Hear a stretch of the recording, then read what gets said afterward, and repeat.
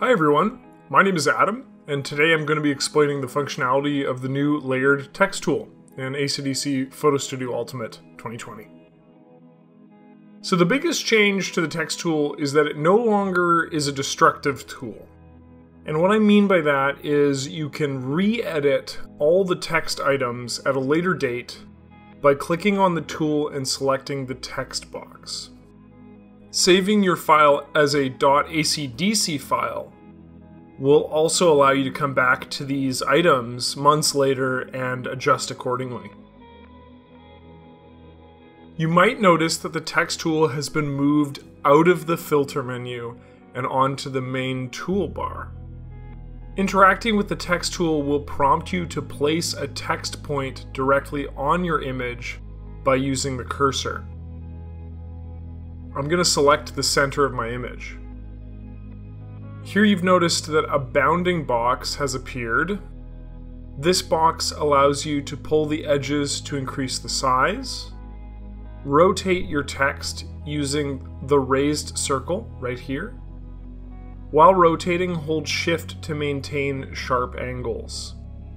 It also allows you to relocate your text. To relocate, move your cursor out of the perimeter of the text box, click and drag using the Move tool.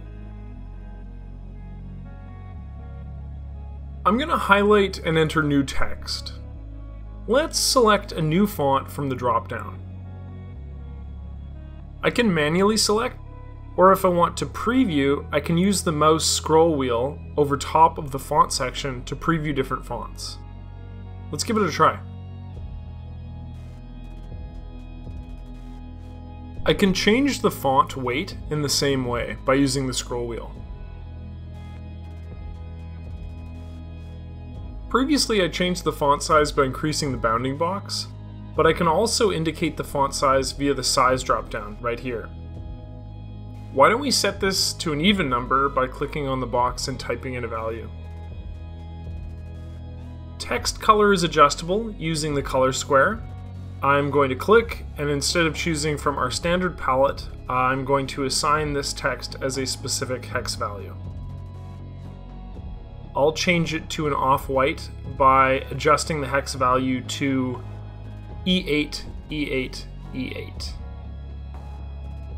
I can enter inserted metadata by clicking the Insert button and selecting from the checkboxes. Let's add the image import date, which indicates when I first added this image to my folder hierarchy. When the text tool was still destructive, like in Ultimate 2019, you had the ability to add effects like drop shadow. These still exist, but they've been moved into the Adjustment Layer Tools section, so they can be applied to any layer at all. Let's select our main text element. I'm actually going to adjust the text and center it, showing off the non-destructive nature of the tool. With the layer selected, let's navigate to the FX Adjustment Layer tool.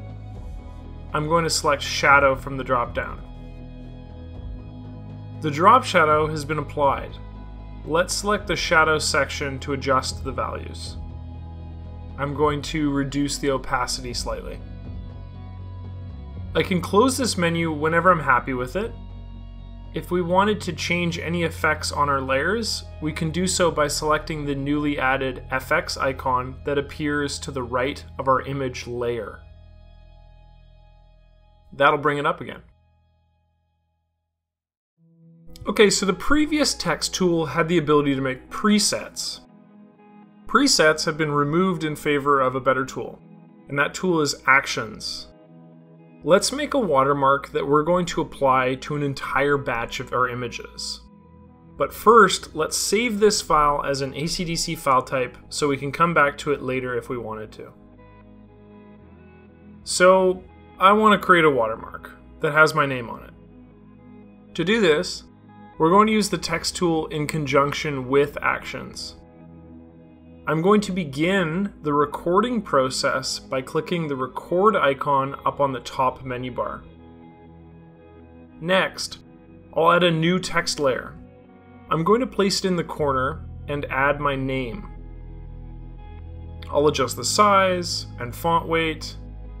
I'm also going to apply a blend mode to the text. Let's save this action. To save it, click the square Stop Recording button. I'll save it as My Watermark, and I'll add it to a custom new category called Added Text. Navigating now back to Manage mode, let's find a group of images that we'd like to add this watermark to.